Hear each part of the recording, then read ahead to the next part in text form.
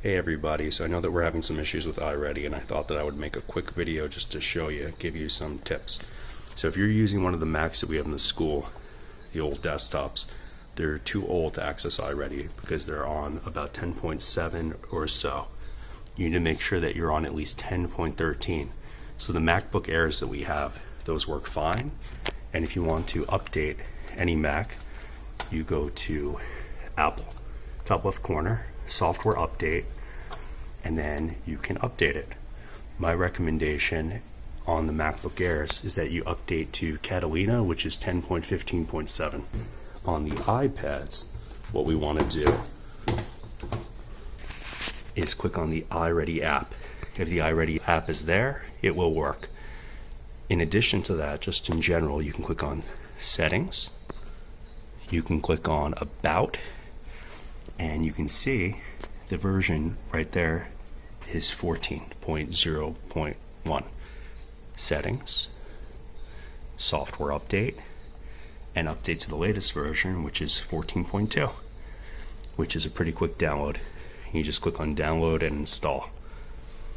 This should not be necessary because even the oldest iPads that I'm seeing are updated enough.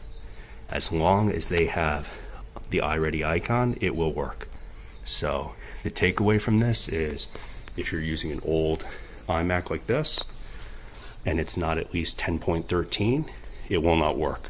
So you click on Apple, About this Mac, and you can see the version right there.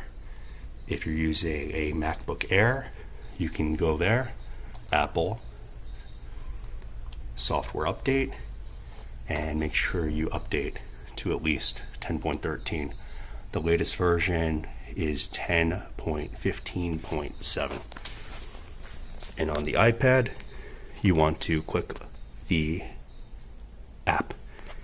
If for some reason they do not have the iReady app, they must make sure the iPad is plugged in and that is connected to the internet, and the city slowly rolls out updates.